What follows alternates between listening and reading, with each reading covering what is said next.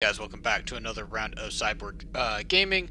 Today we're going to go through the second circuit. This is the Sunken City, Aquilaris, race 1 of the second circuit, so let's hop in there. Today we're going against Bullseye.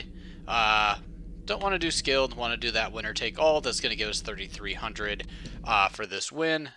I don't need to go through and inspect my vehicle or do any upgrades right now. We should be good to go.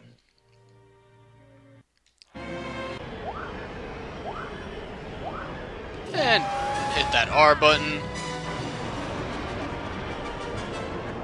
And just kind of cruise right up the middle and then try to get your boost here. You can see I'm hitting over 700. Ooh. Not really sure what I hit there, but that's okay. The second circuit will be a little bit more difficult than the first, but we shouldn't need to upgrade our vehicle for a little bit.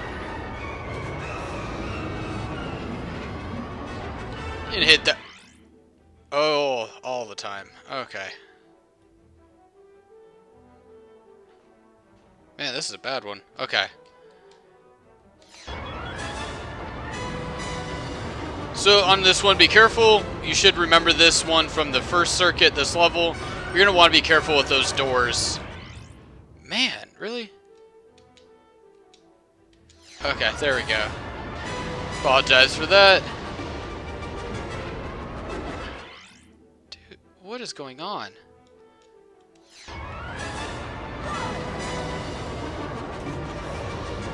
Hit that boost right there, and watch this turn. You just want to be careful. It's kind of pretty tight, and you're going to want to hover off to the right here. You can see the 10th place coming from the other side there.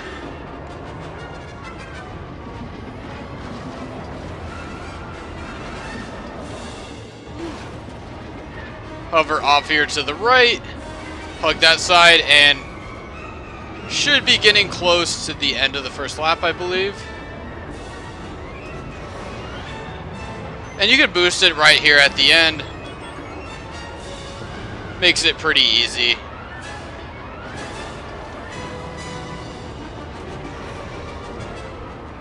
And you can see here with having, like, you know, timer over 145 for my first lap, this is going to be a longer race.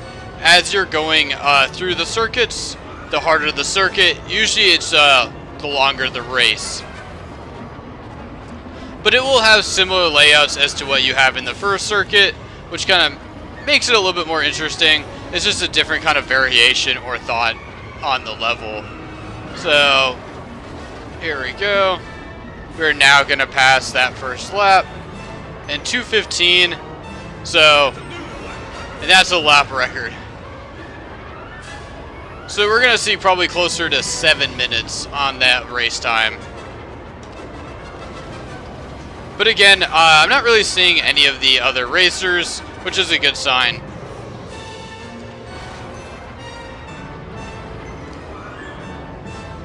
You can also kind of come up here. Wouldn't really consider this a shortcut, but it might be a little bit better than going on the downward path. You hover over here to the left, and this fun allow you to boost right through.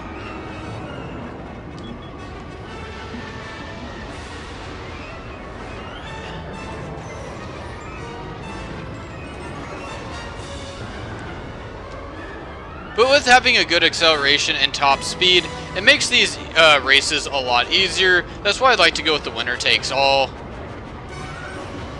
You should be able to basically beat this game in one sitting if you really want to, or just a couple hours over the course of a couple seatings.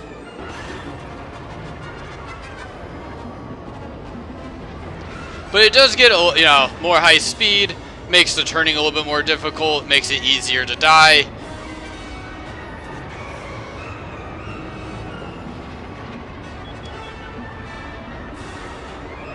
And hit that boost again. Coming up on that second lap, going into the third lap.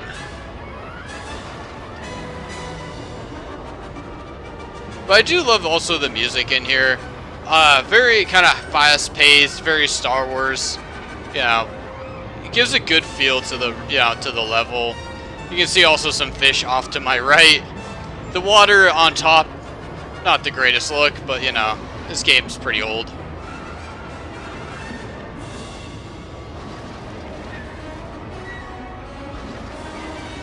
And here we go. Give it another boost.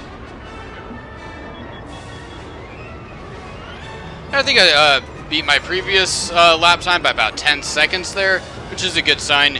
You should be getting faster and faster, you know, each lap.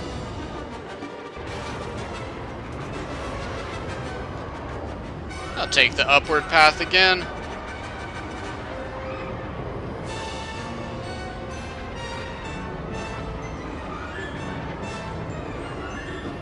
Oh, I missed it. Just barely missed that.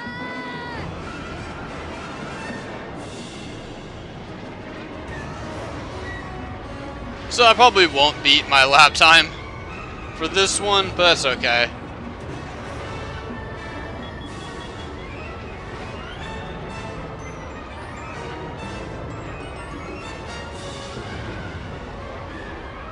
And we're going to try to save up some money after doing this second circuit. You know, I might need to upgrade once here, but the main purpose is to get through these circuits, the first two, and then try to have a fast enough pod racer to be able to take on Sebulba.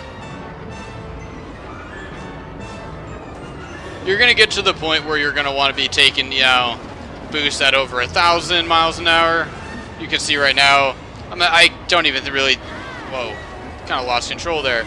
Probably kind of struggling to hit 800. I don't know if I can quite get there just yet.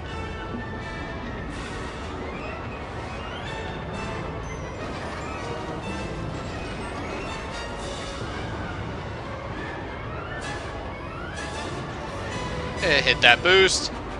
And coming here towards the end of the level. So timer's probably not going to hit 7 minutes, but it was a good rough estimate. Go right this time. And you can see I'm repairing my engine, but my speed is dropping dramatically. But we finished the race just under 640.